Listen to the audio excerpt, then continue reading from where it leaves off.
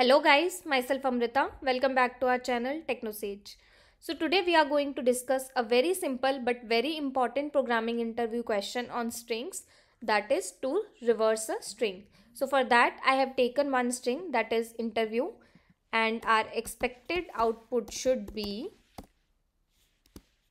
WEIVRETNI,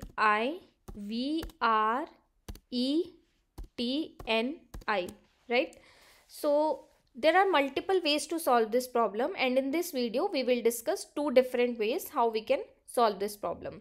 First one is by converting that string to a character array. We will convert this string to a character array and then we will write a loop from W till I and we will keep printing each character. We will write a reverse loop in this case. So let's get started. First take one character array and then convert the string to character array, str.toChar and then let's write a loop. So our loop will start from the last character, that means ch.length -1. Why -1? Because we know that arrays start from 0th index and last character of each array is always length -1 till greater than equals to 0 I minus, because we are using reverse loop here. And then we have to write our print statement, system.out.println and ch of I, right? That's it, right? So we what it will do is, in the first iteration it will start from ch.length -1, that is W. So first time ch of I, it will print W, then E, I and up to so on. So let's run the program and see the output.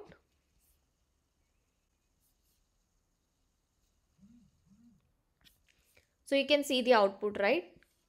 So this is how we can solve this problem. So let's write another method. How we can solve this problem is by using reverse function. But as we know that strings don't have reverse function in Java, so we can use reverse function of string buffer class. String buffer class has direct reverse function which will reverse the string.